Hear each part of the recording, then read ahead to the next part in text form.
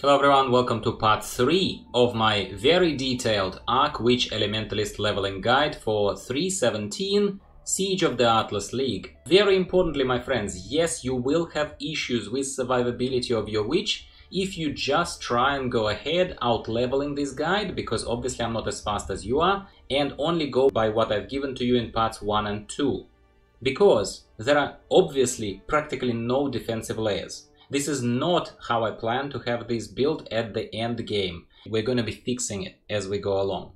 Now, if you have not watched parts 1 and 2, please check the description of the video for the links. They will take you back and, you can fill in all the gaps in case you joined me in this part 3. Now, once again, I do not claim this to be the most efficient or speedrun friendly leveling method. It's just how I level. And previous parts of this guide, again, they provide massive further context on this point. Please do not act surprised or complain that nothing makes sense or like you're dying or something else if you didn't even bother watching parts 1 and 2, please. As stated in the previous parts of my build, updates, corrections, clarifications and everything will be added to description. So if you're checking this video far into the future, please check the description, and if something has changed, if I found something that works better, it will be in description, my friend. With that being said, let's keep leveling our witch.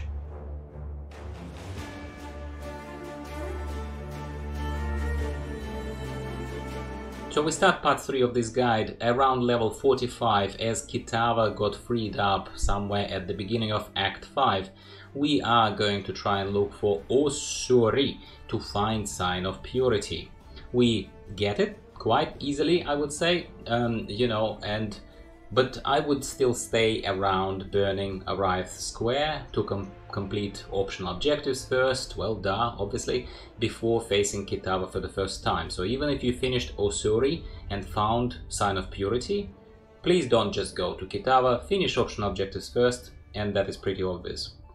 Around level 46, we will keep working on the Lightning Mastery semicircle, the top semicircle of skill nodes, heading towards Breath of Lightning, notable skill.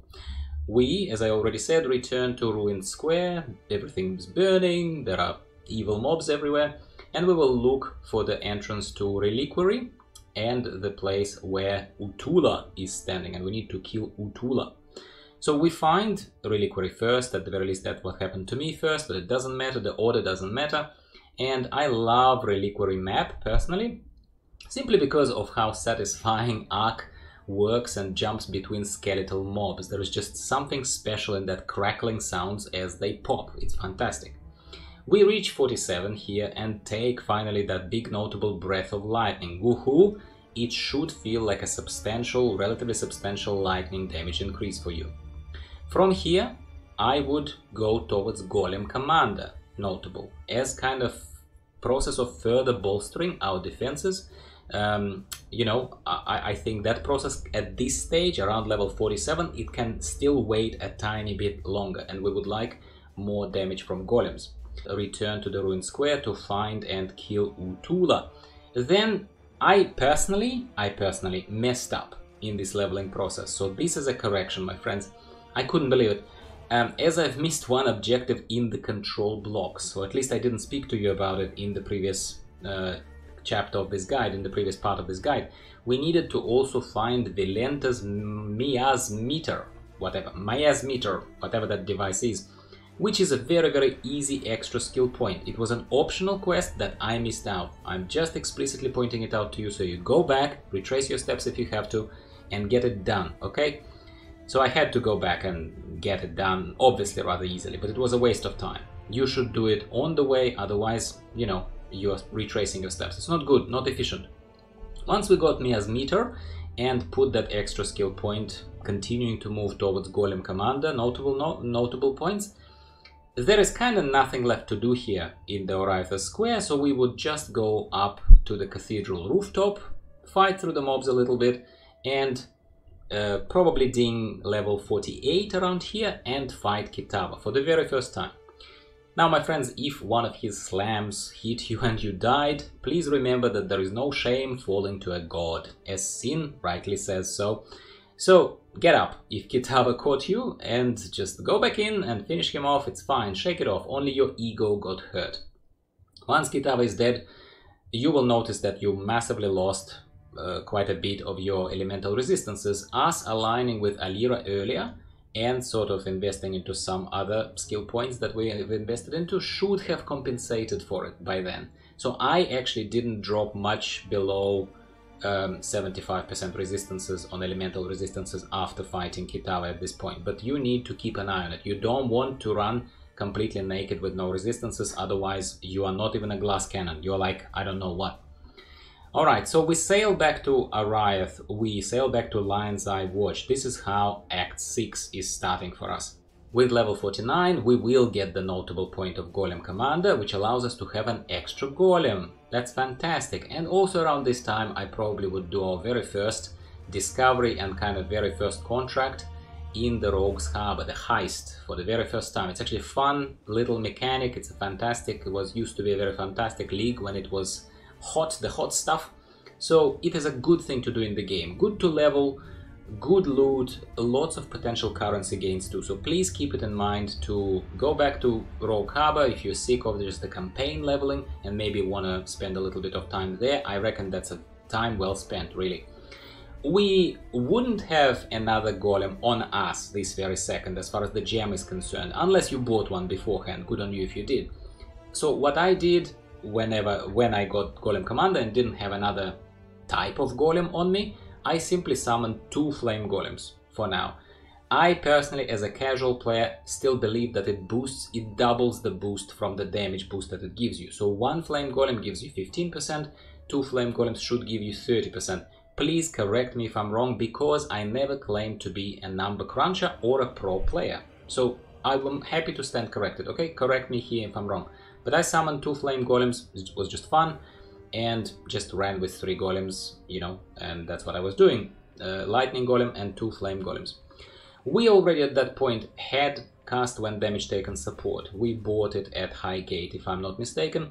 So now I would buy from Lily the Immortal Call, which we can't equip yet because we don't have enough strength, and we will boost that through skills and manipulation with the gear, obviously. We would also buy Ice Golem, you know, Steel Skin as well for semi-passive bleed immunity effect. Damage over time effects such as bleeds kill us very quickly, and essentially having Steel Skin makes us bleed immune most of the time, so it's very good. I would also buy increased duration support if we can fit it in, if you have an extra slot there, because when applied to Steel Skin it would you know, increase the duration of positive effects, and quite substantially increase the duration of positive effects. So that's why we need to do that.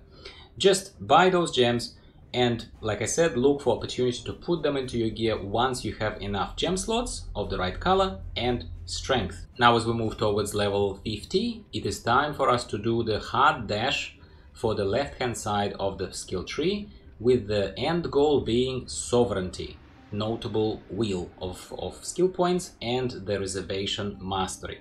Why are we doing this? Because it is critical for us to start ramping up kind of for the moment when the damage will ramp up, and we will need to include 1 extra aura. So we will be running with 3 auras, my friends.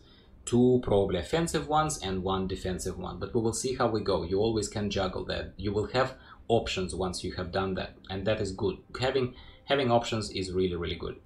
I reached level 50 as I was clearing Tidal Island, where Bestel keeps losing his stuff. Then we go into Mud Flats, where we find Nessa and fry everything with our Arc. It should be probably one of the most enjoyable moments of being an Arc Witch, because the damage you are kind of experiencing on you is not that high yet you feel really OP, or at least I found that around 50 is probably when this build is most enjoyable. We quickly go through Karui Fortress, which isn't much of a fortress if you ask me, and we kill Tukohama. I was even a bit lazy in this footage and I deliberately let you see quite a bit of it. I know we're going fast, and I know it's short, but and you can't really see, but my point is that Vaal Arc is still working fine in these kind of boss encounters on limited arenas. It's fine, it's fine. At level 51, we keep going towards Reservation Mastery. Past, Safeguard, Keystone. which is a great defensive layer in itself. We will come back to it later. You know how I told you about us not yet being there at kind of adding all these defensive layers? Well, this is an example of something we'll be taking just a little later, okay? Right now, our priority is mana reservation. At the very least, my priority was.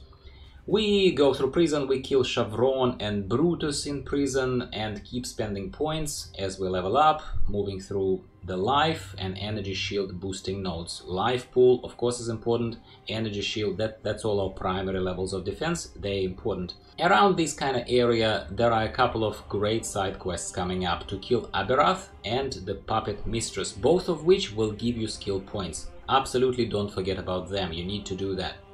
As we reach riverways, look out for those giant apes again, host chieftains they're called, as they once again will make great specters if you still have specters in your setup and you would like them to put those extra frenzy charges onto yourself, themselves and your golems. That's great. As you get to Puppet Mistress in the spawning ground inside of wetlands, watch out for poison damage over time, for those pools that she leaves on the ground.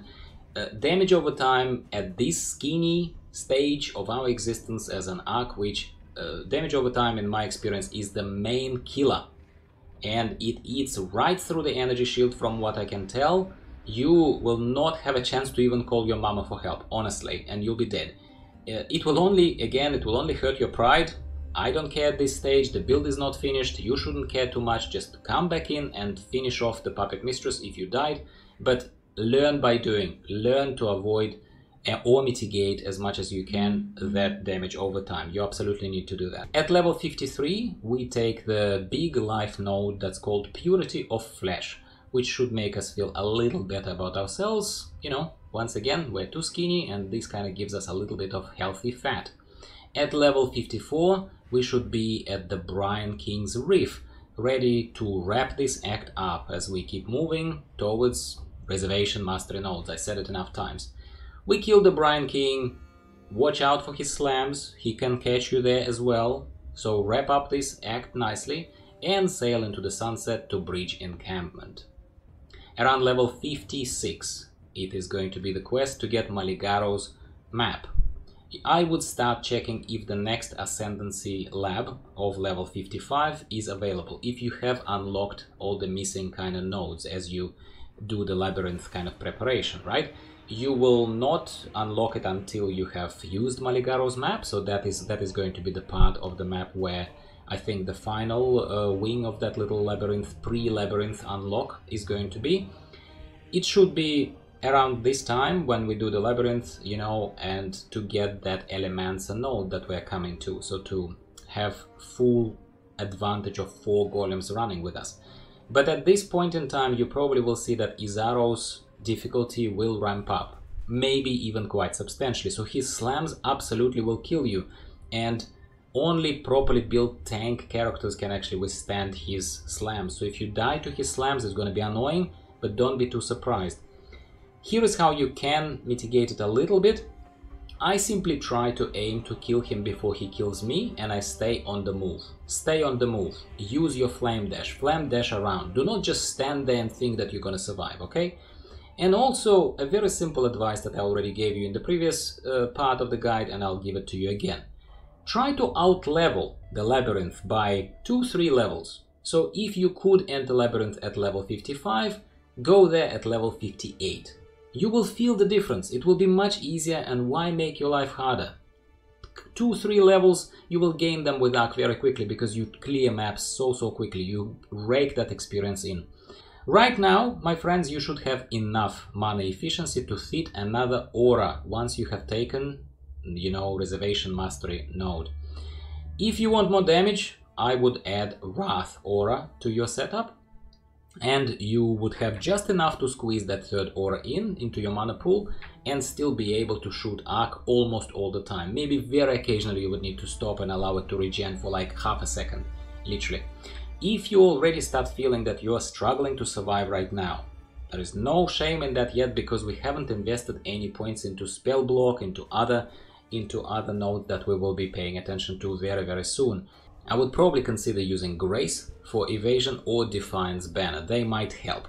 Otherwise, look, there is really no particular trick here. Level up a bit more, start putting points into spell block as I'm about to start doing. But that probably will have to wait for the next part of this guide, because we're again out of time, out of budget of time, where I think you'll start getting a bit tired listening to me rant to you.